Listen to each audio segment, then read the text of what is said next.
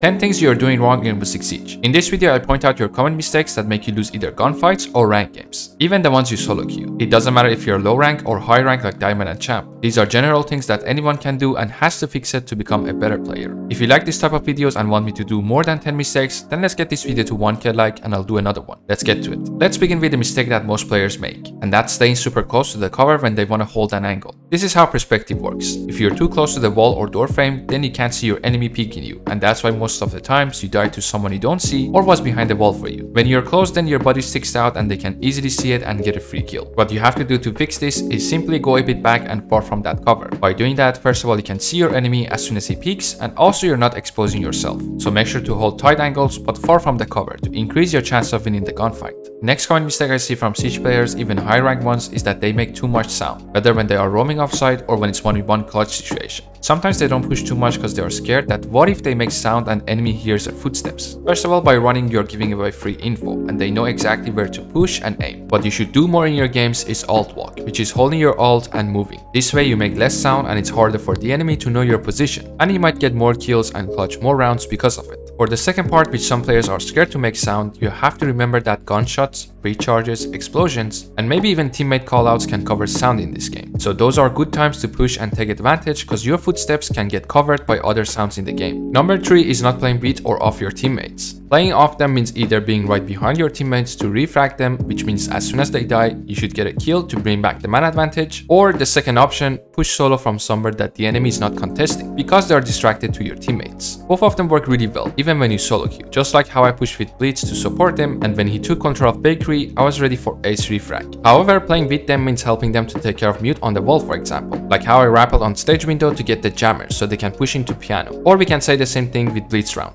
You might have the worst teammates in the world, but there's always a way you can use them and get things to your advantage. So stop rushing alone in the first 20 seconds of the round because you'll be helping the enemy team more. Moving on to another thing you're doing wrong in Rainbow Six Siege, and that's sitting outside as a defender and not holding entries. Now, I'm not saying to get offside as far as you can and come back when there's 30 seconds left. No. In every map there are different entries, and those are where the attackers push from. Instead of sitting outside being AFK, you want to contest that area to waste time and utility, and also make it hard for them to take map control. For example, on Cop House, I play mute, get into stock, and open the hatch. I want to shoot some drones, hold them up for 30-40 seconds, and drop the hatch to escape. Or on Border, because we're defending bathroom, the main door is one of the entries to the site. So by holding it, we can waste time and utility and increase our chance of winning. If there are too many ways for the attackers to push, barricading or barbed wire or any type of gadget like Melusi or Fenry to slow them down and let us know sooner would be also really good. The main reason why you lose to an Ash in the first 1 minute is because you're not covering those entry points and they push without worrying about any type of trap or player to stop them. Next up is your situational awareness. Your teammate next to you might be fighting someone, but you're too focused on the door in front of you that you won't realize anything. Most of the solo queue players want callouts from their team, but they have no situational awareness themselves, because if they had, they would have known where the enemies are based on teammate outlines, gunshots, default cams outside, and sound in general. What you also have to pay attention to is kill feed, which you get on top right. This gives you immediate info on your teammate being dead by whom, because you can see the gun icon and you can hear the gunshot most of the times, and sometimes get help from compass. Something else you should do is look around once in a while to get a good understanding of where your teammates are playing and what they are covering. Like this round, as soon as I heard Ash gunshot, I flanked to help Solis, and when I turned back to cover my flank, I looked at the kill feed and realized that Solis behind me on service died.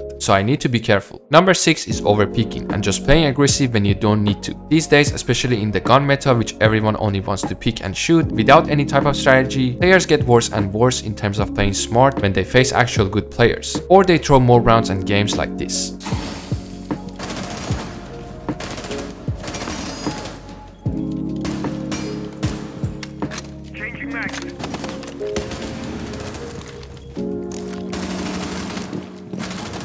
Most of the rounds in rank are considered a throw. Why? Well, because you only want to run off bomb site and pick your enemies without even using your utility, which can be a zombie key boss or Flores retro drones. That's why usually rounds end in the first 1 minute, because there's no strategy involved. So what you want to do is play smarter by picking better ops like Zero, Bug, Zombie, so you can use your gadget and put more pressure and play every round with a plan or strategy in mind. Moving on to number 7, we have not using our time correctly. Some of you stay on the roof or outside for a long time that even when you actually take map control, it's too late, and you gotta push side with 30 seconds left. You all know how to open the walls, but when it comes down to next step, you all get stuck looking at the breach. Siege basics are simple. Throw a drone, get info, and now either outplay the enemy by using your utility and gadget, or or push in and take the gunfight. But don't sit back because nothing will happen if you just hold an angle. If it's really hard to take control of one side of the map, then rotate super quick to somewhere that the opponent is not contesting. On the other hand, for defenders, you have to learn how to waste more time, and in the last seconds of the round play hide and seek to make attackers go for the plant. And since they are low on time, you can take advantage of that.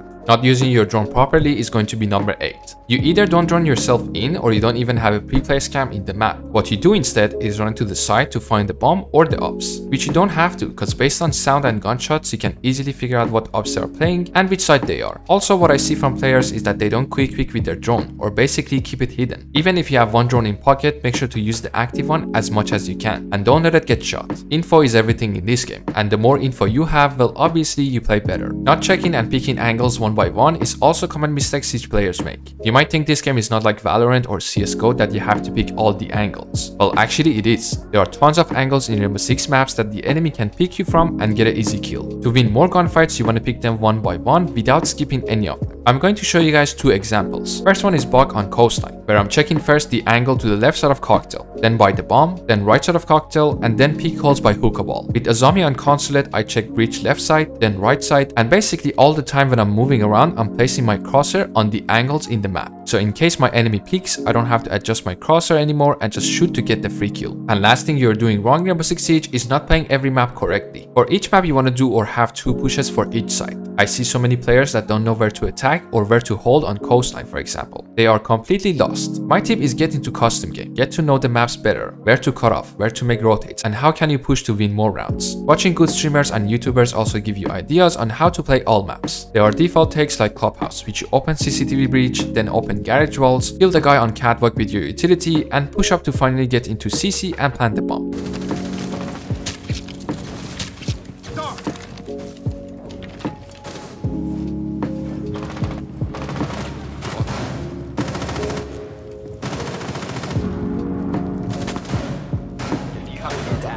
Protected at all costs. Cameras are below you. 4 remain. Behind the servers,